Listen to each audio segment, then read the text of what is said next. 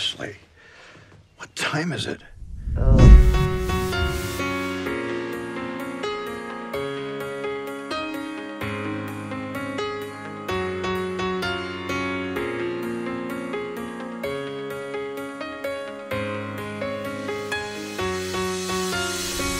Kevin Costner is an American actor, director, producer, and businessman. He is known as a steel-eyed womanizer who keeps honor and dignity in any situation, and yet he could have become a marketer or financier. In this video, we will tell you about the twists and turns of this actor's fate.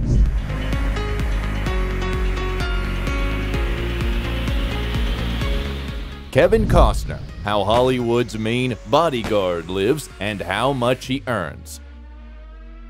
Kevin Michael Costner was born on January 18, 1955 in Los Angeles and became the third and youngest child of William and Sharon Costner. The family already had a boy, Dan, and another son died at birth. Costner Sr. worked as an electrical engineer and then rose to the head of public utilities, and Sharon served in the Department of Health. Because of his father's work, the family often moved from one California city to another, and Kevin had to find new friends over and over again. Sports helped him a lot in this, football and baseball. Besides, the boy often went fishing with his father and brother, built tree houses, and also took piano lessons, wrote poetry, and sang in a Baptist choir. The actor admitted that he grew up a troublemaker but not a rebel. He didn't want to be the cause of his parents' anxiety, especially after his older brother was drafted to serve Vietnam. After graduation, the young man, at the insistence of his father, entered the California State University, majoring in marketing and finance. He studied well, working part-time as a jungle cruise skipper at Disneyland, and in his senior year, he enrolled in the theater class. For a long time, Kevin was sure that he did not have any stage talent, but acting attracted him more and more. Ultimately, this determined the future fate of the young man. After graduating from university in 1978, Kevin married his classmate Cindy Silva. Costner described his first wife as a very beautiful and sweet woman who was smarter than him. She combined everything he liked about women. Returning with Sydney from their honeymoon, Kevin met the famous actor Richard Burton on the plane. This fleeting acquaintance became fateful because Burton advised the young man to give up all other classes if he really wanted to pursue acting. Costner immediately quit his newly obtained office job and headed to conquer Hollywood.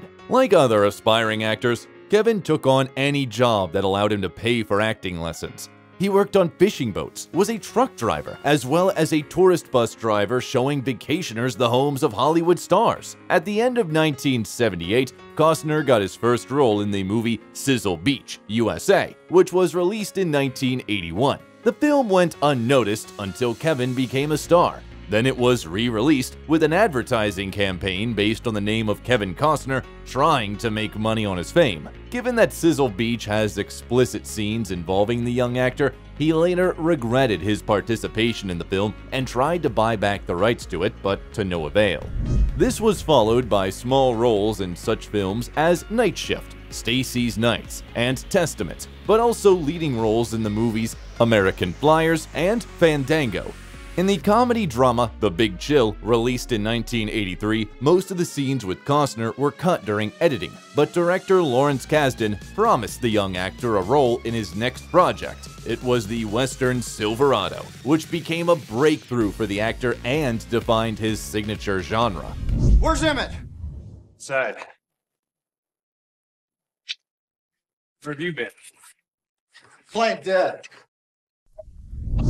After that, American directors started to give Kevin roles more often. In 1987, the neo-noir thriller No Way Out was released, in which Kevin performed almost all the stunts himself. A bit later, he starred in the crime drama The Untouchables, about a group of agents who helped overthrow the gangster Al Capone. Master, that we must agree to disagree.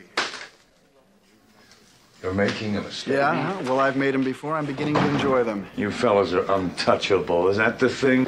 No one can get to you? And you took Capone. For this role, Costner was approved due to his nice guy reputation, which is intended to provide a contrast to Robert De Niro. A real agent of the Untouchables helped Kevin get into his role. Soon, thanks to his good physique preserved from school, the actor got the main role in the melodrama Bull Durham, about a baseball coach. For this role, Kevin received $1.5 million. This was followed by the fantasy drama Field of Dreams and the action thriller Revenge, which became a real event in the film world and put the young actor on a par with the brightest Hollywood stars. Kevin played the role of a former military pilot who falls in love with the wife of his old friend, a Mexican mobster. Costner also acted as an executive producer in this project. To my surprise, it's harder to say goodbye than I thought. At the same time, the crime drama The Gun Runner was released, filmed back in 1984. It is unknown whether it should have seen the light, if not for the onset of Kevin Costner's rise to stardom. In 1990, Costner made his directorial debut, releasing a historical drama about the events of the Civil War, Dances with Wolves. In it, he also played the main role of an officer for whom the Indian tribe became family. Is the coffee not good? It's too strong, maybe. Too strong, maybe.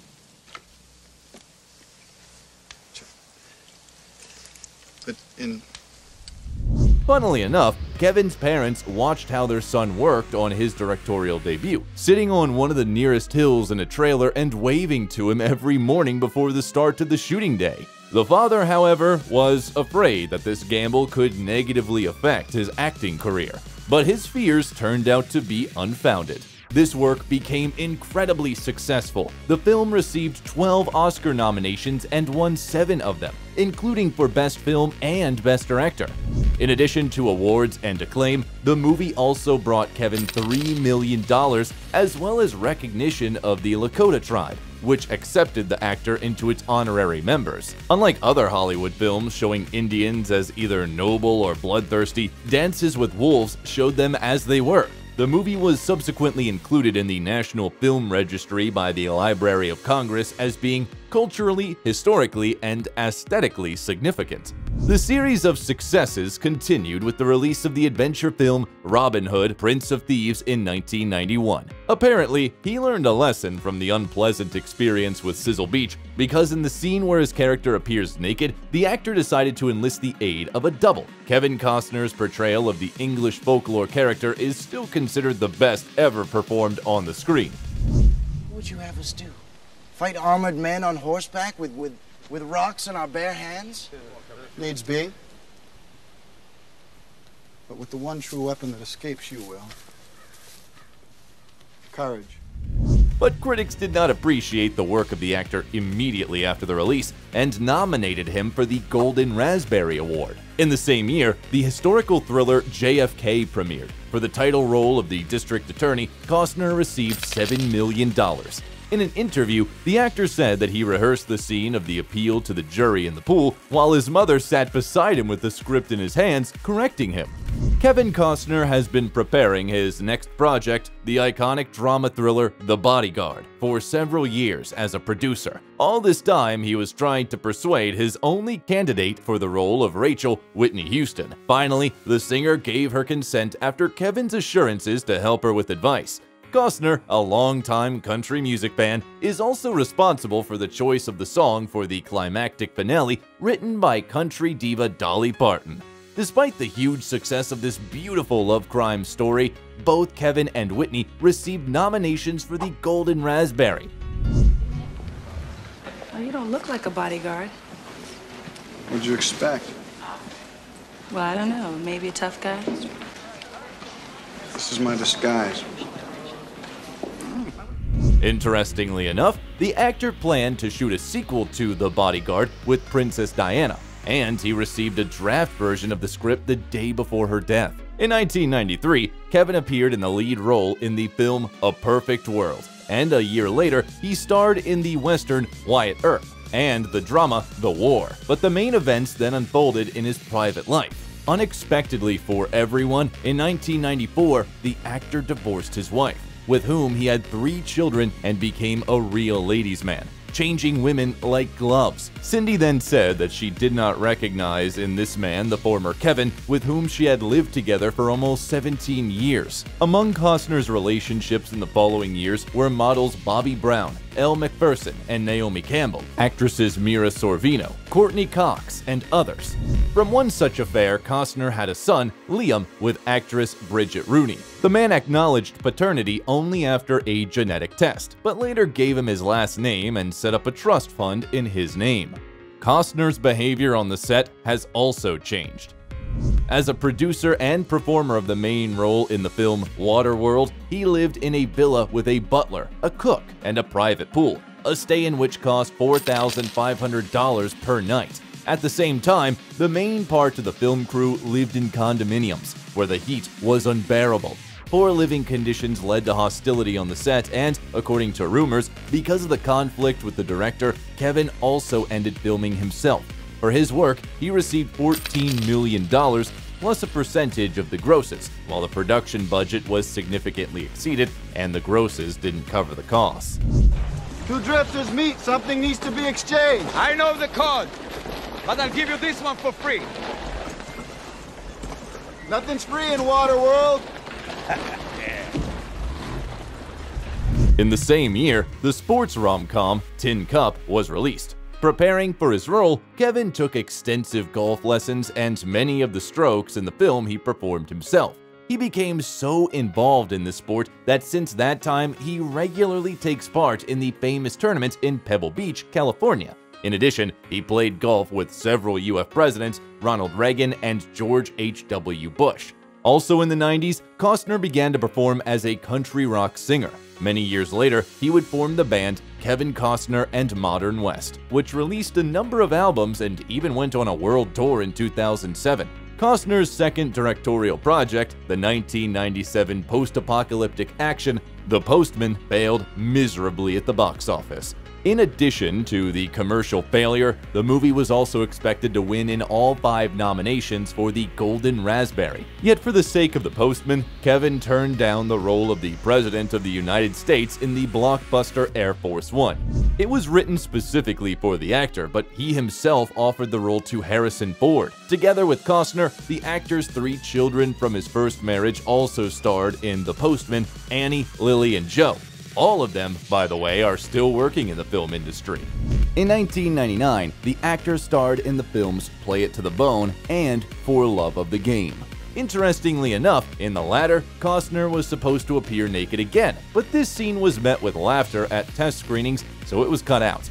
Another film of that year, the love story Message in a Bottle, returned Kevin to the image of a rugged womanizer and won the love of the audience. Loudmouth asshole. What'd you say? How'd you know I was talking to you, Johnny? Next came the movie's 13 Days with a fee of $15 million, 3,000 Miles to Graceland, and the supernatural thriller Dragonfly. MGM Studio refused to produce the latter as they considered Costner's $15 million fee to be overstated. Then the rights were bought out by Universal, but the film flopped.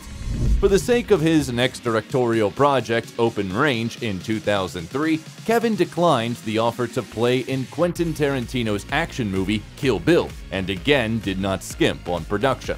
At his request, the scenery of the city was built away from populated areas, which cost $1 million, and another $40,000 were spent on the construction of the road to the filming location. In the same year, the actor was awarded a star on the Hollywood Walk of Fame, and in September 2004, he married model and handbag designer Christine Baumgartner. He met the girl on the golf course back in the late 90s, and in 2002, the couple separated for a short time. Kevin wasn't sure he wanted more children for fear of dying before they grew up, so Christine left. Soon, the man realized that the desire to be together with his beloved outweighs all his fears and revised his opinion about kids. Now the couple are raising 3 children.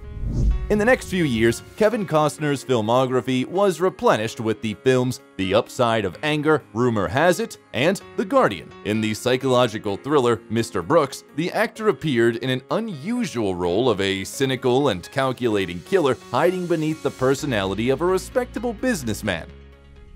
Have missed this. We are going to have so much This is the last time, Marshall. Understand me. It's the very last time.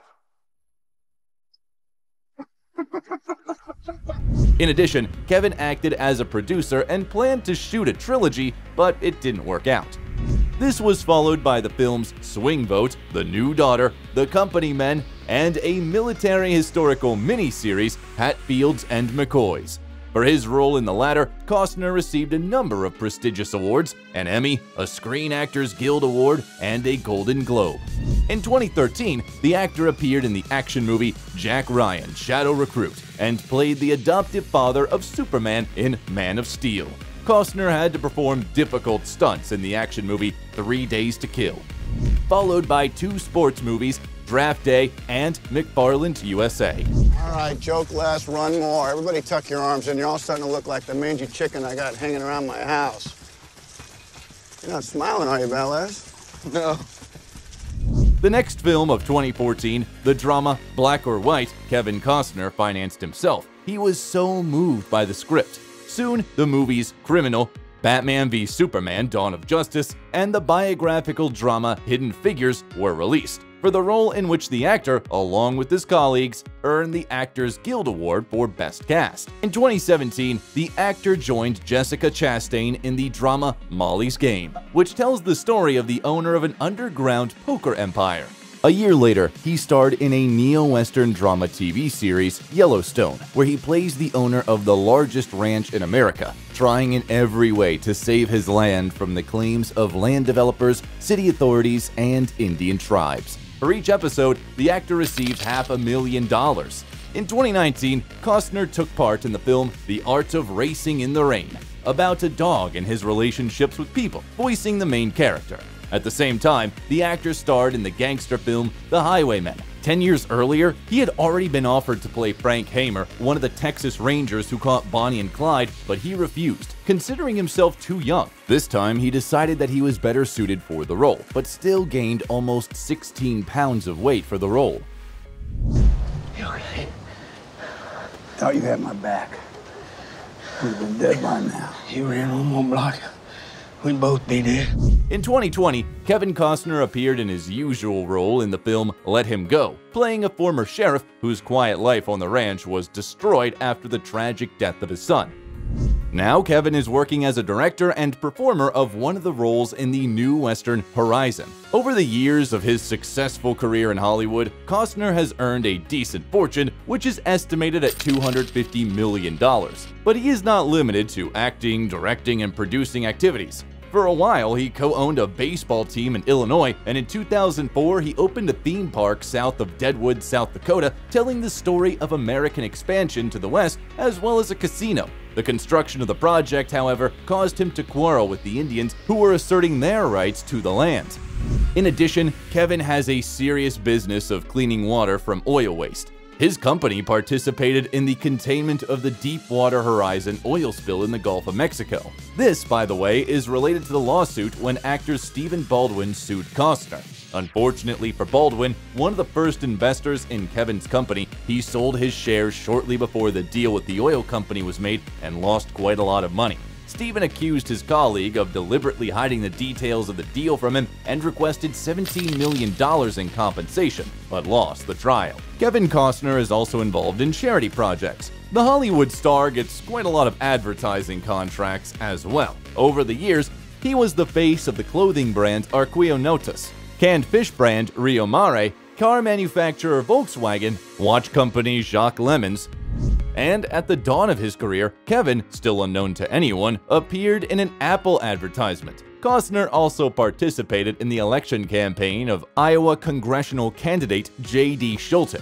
voicing his commercial, and starred in an ad of the train route running between Paris and Bordeaux. The female protagonist of the video goes to Hollywood and persuades Costner to make shorter films so that passengers on the new high-speed trains have time to see a movie on the way. Previously, the actor owned a Mediterranean-style house with an area of 1,100 square yards with 5 bedrooms, a media room, a pool hall, a wine cellar, a gym, a swimming pool, and a tennis court. He sold it in April 2006 for $11.5 million. In Aspen, Colorado, the actor has a ranch with an area of about 160 acres. On the property, there are 3 houses by the lake and river, which can comfortably accommodate 30 people. Activities in winter include ice skating, sleighing, and dog sledding, and in summer people can enjoy horseback riding, hiking, fishing, archery, kayaking, and surfing, as well as baseball. Kevin collected such vast lands as a result of 3 transactions, the last of which amounted to $7.3 million. The actor named the ranch after his character from Dances with Wolves, Lieutenant Dunbar, and most of the time rents it out for $30,000 to $36,000 per night. Costner has another ranch in the coastal town of Carpinteria, California, with an area of more than 17 acres. The actor bought this property in 2006 for $28.5 million, soon bought the property of the same area nearby, and then sold more than 7 acres to his neighbor for $25 million. He tried to sell another part of his California lands in 2017 for $60 million, reduced the cost to $49 million, but eventually withdrew the property from sale. Back in 2007, the actor bought an Audi S8, and for moving around his property, Costner has a custom-made Toyota Tundra. It is equipped with everything necessary for outdoor recreation: a 2-piece roof rack with a sleeping area, storage drawers, and a refrigerator. What's your favorite movie starring Kevin Costner? Thank you all very much. If you liked the video, leave a like and subscribe to the channel so you don't miss anything interesting.